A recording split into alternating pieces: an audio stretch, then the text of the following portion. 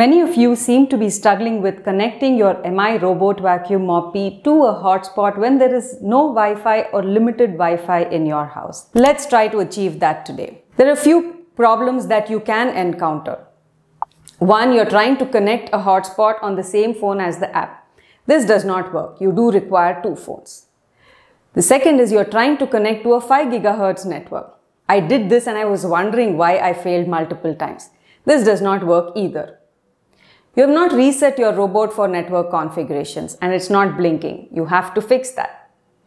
Your phone with the network connection is too far from the robot. I'm using an iPhone for this demonstration. The steps will be similar for Android phones except for one or two steps which I will highlight and point to resources to help you out with that. A couple of prerequisites. I'm assuming you have already installed the Xiaomi Robot Vacuum Mop app from the App Store or your Play Store. If not, you need to do that first. You also require two mobile phones. From one phone you will use a data connection and from the other phone you will use the app.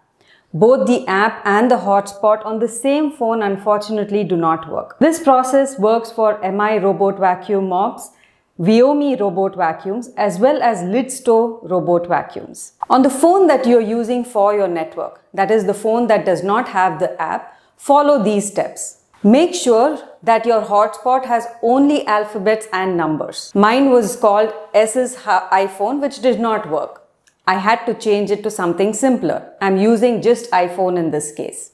The second step is that you need to turn on the hotspot on the phone that you're connecting to. Some things to keep in mind when you're turning the hotspot on. The robot only connects to a 2.4 GHz network.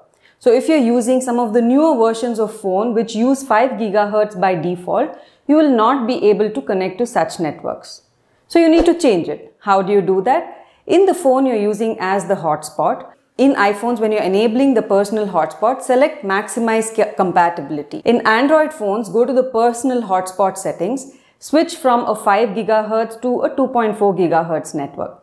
I've put the link in the description that will give you a step-by-step guide for different Android phones. This step is important. Make sure you do not miss it. Now on your robot vacuum, press and hold the home and power buttons for 3 seconds till it starts blinking. Wi-Fi connection has been reset. Awaiting network connection. If you have voice commands turned on, it will tell you that your robot is ready for network setup. Now coming to the phone that has the Xiaomi Home app. The first step is on your mobile with the Xiaomi Home app, click Add New Device. Make sure that your Bluetooth is turned on as indicated by app. Select the robot vacuum and then select the robot that you are adding. As you can see, this same process works for Xiaomi, Viomi and Lydsto Robot Vacuums. Make sure to select the model that you are using. The second step is that the app will tell you to press and hold the power and home button on your robot vacuum.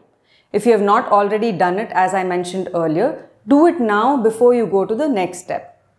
Make sure that the power and home buttons on your robot are actually blinking. Third step is to add your hotspot name and password. Make sure that you have changed the network to 2.4 GHz on the other phone, like I mentioned earlier. If you had not done it, you will not be able to connect to the hotspot. In the next step, as guided by the app, go to your Wi-Fi settings, connect your phone to the Viomi Vacuum XXX or whatever it says on the app when you're trying this out. If you don't see the Viomi Vacuum XXX, it means you have not pressed the power and home buttons properly or the robot is not ready for network connection. Next step, now the app will ask you to bring your phone with the internet connection closer to the robot. Typically, hotspots can work up to 20 meters, so you don't need to sit next to your robot. After all of these steps, the app should now tell you that the connection is successful and you should be able to start and stop, return your robot to the dock. Since my robot vacuum had already created the map, you can see that on the screen already. After this step, if you want to see if your robot is really connected to the hotspot or not, you can check it on the app. Go to the settings, additional settings and network info. This should show your hotspot. In my case, it's called the iPhone. After the initial configuration, you can set a schedule that the robot should run in and forget about it altogether.